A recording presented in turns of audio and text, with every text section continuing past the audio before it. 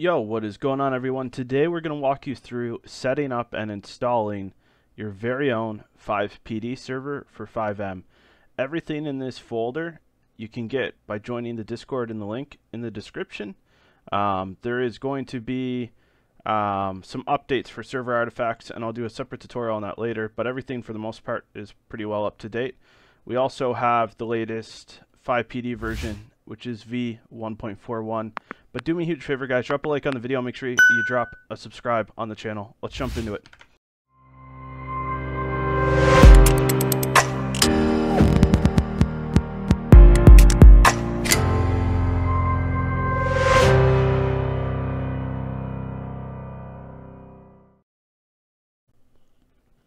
So we're going to head on over to the test server. This is just a little 4-core test server that we have for testing purposes, and there's going to be some things you need. First thing is going to be WinRAR. This is a file that's going to open everything up for you. Pretty much everything you're going to deal with FiveM and everything is going to be a RAR or a zip. It's free. It'll give you a lot of ads. Really wants you to buy it. It'll still work even after the quote-unquote trial period. The other things you're going to need are a database and Notepad++, and also XAMPP. So you want to download Notepad++. They make this one very easy. We're going to grab the 8.1.1 release. We're going to download this now. There we go. Alright, so we have WinRAR installed. Now we're going to install Notepad++. Some people prefer Microsoft Visual Studio. To me, it doesn't make a difference. I like how fast and easy Notepad++ is. It can be sometimes a little overwhelming going through Visual Studio. We don't need to run it yet. Perfect, there we go. And now we're going to go ahead and grab XAMPP and click download. I don't think we're on 64-bit. Maybe we are. I don't know the right one to download here. Does it only come in 60? That doesn't make sense. Maybe it's an optional one. We'll see if it installs. Let's open up XAMPP now and install it. Make sure we don't get any errors, guys. Here's a splash screen. So you want to click next. Next. You want this to be on your C drive. Whatever language you can choose here. Oh, interesting. I thought it had multiple languages. It is just English and Dutch. Next. You want to uncheck this. Click next. Next. And this, depending on your server, can take a few minutes or a super long time. Once this is done, I'll walk you through the rest. But to prevent a whole bunch of dead air, I'm just going to stop the recording now and we'll jump back into it as soon as this is done installing, guys.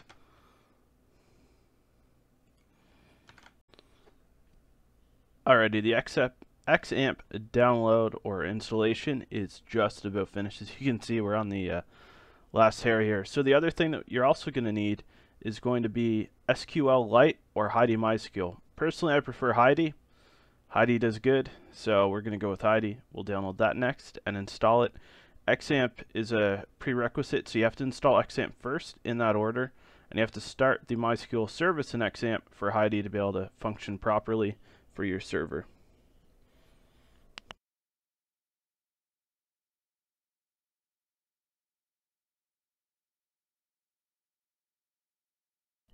While it's doing the finishing touches, we will actually probably go ahead and download Heidi.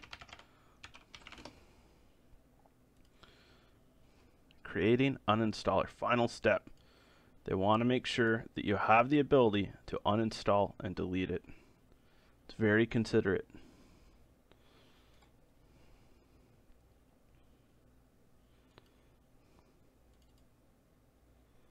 It's getting stuck trying to load Heidi. Oh, there we go.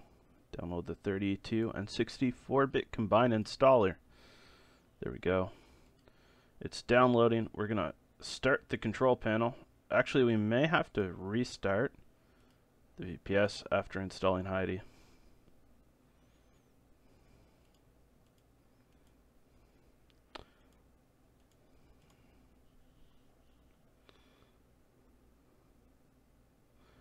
So it is installing the VC++ 2019. So we do have to restart, guys. Hang tight just one more second. Alrighty, and the server's back online, guys. We gotta close all this kerfuffle. We gotta open XAMPP. So my skill right here now, we could use as a modules service, installed as a Windows service, or we could just press start. So we're gonna press start. This is gonna open up at PID 356 or port 3306.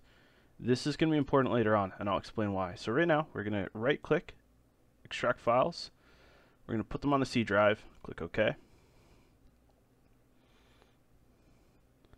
It's extracting. When this is done, we'll have to go through and do a couple more things, and then we'll be able to do what would be considered the first launch of the server.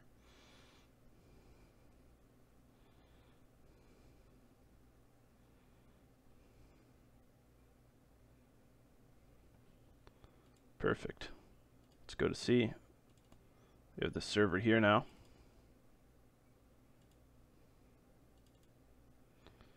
We're going to open up the server config, edit with Notepad++. So we have to change this here. I don't believe this is a port we should be using. I believe we're supposed to use 30120. And this is up to you. You could run multiple servers on a single computer or network. So we have all the resources here. Very lightweight, guys. This is a test, so you want to update the language here to let people know what language your server is. This is what will show up there. Here you can edit banners. You can also change your host name. So ATL Canadian 5PD test server. And we can go ahead and go here and put a pound sign. Actually, that's not really that important. We got the server logo turned off, but if you have a 96 by 96 PNG file, you can change the name to whatever you want, but you just uncomment this out and it'll load. We have SV master, so the server's not going to be listed because it's just for testing purposes. We can have max client, so what we got to pull from now is our CFX key. You get this through Patreon by signing up for CFX Patreon. So you want to put that here. If you want to use Steam as a whitelist or an authenticator, you need to use the Steam Web API. Sorry, I kerfuffled that. Steam Web API key. I'll do a separate tutorial on how to generate one of those and put it into your server. It is really handy if you want to be able to protect your server, block people, kick them, etc. Server slots, we're just going to do one because later on I am going to test. We're going to click File Save, and that part is done. This is awesome. We got to open up Heidi SQL, and we're going to create a new one. So we're going to call this one ATL Canadian 5PD test, and this is important. So the port on XAMPP was 3306, so this is what it's at. There's no password, it's root. This is all default. Leave it this way, please, guys. Otherwise, it may not work. Click Open. And now we're going to go here, we're going to right click and click Create New Database, and we're going to go 5PD. Alright, so now what we have to do is go to the SQL and we're going to run it. Let's go to this PC, let's go in here, let's go to 5PD. There should be, did I not include the SQL? I believe I did. Oh, it's in resources. It's my bad. There we go. So we're going to close out this instance. We're going to open up another one. Click OK. Click Open. And then you want to go up here when the database is selected, and you want to run. So just did everything. I got 11 warnings. It's just about old character set. I don't think it's anything that's going to be very important. Now we can refresh. And we have everything here. Allow list. Data. Arrest reports. All this stuff. So stay tuned for a later video where I do a full reveal of the 5PD server. But if you ever wanted to have your own 5PD server, this is how you do it. Everything is here for you. All you need is a server. If you need a reference, I'll put one in the description. Amazon might be out of most people's reach, and that's okay. There are plenty of other options to get you started, especially with 5PD, being not very resource intensive, guys. Jump in the Discord. The FivePD server is going to be absolutely given to you absolutely free, and support will be in the Discord if you need it. Appreciate the support. Don't forget to hit the like button and make sure you drop a sub on the channel, guys. And one last thing, after you smash that like button and the subscribe, how you want to start the servers, you want to go to server starter, right click, click edit. Right here you want to change the name to whatever your folder is. So this is mine. So you can rename your folder after. Some server packs you can't because of the way that it's IP locked, etc. So there we go, and you click file save, and here's going to be our first start, guys. Double click, starting all the resources. It's going to authenticate. Look, there's everything else. Everything that we needed is here. Now there's one problem, which I'm going to show you. Everything started here, it's authenticated.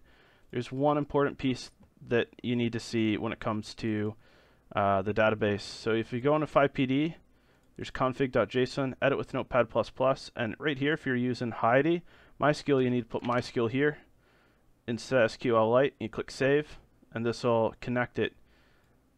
So now what we're going to do is we're going to relaunch, and I'm going to hop on and do a reveal. If you didn't tune into the reveal, I'm going to do a separate video releasing later this week showing the FivePD server as it is and how they work.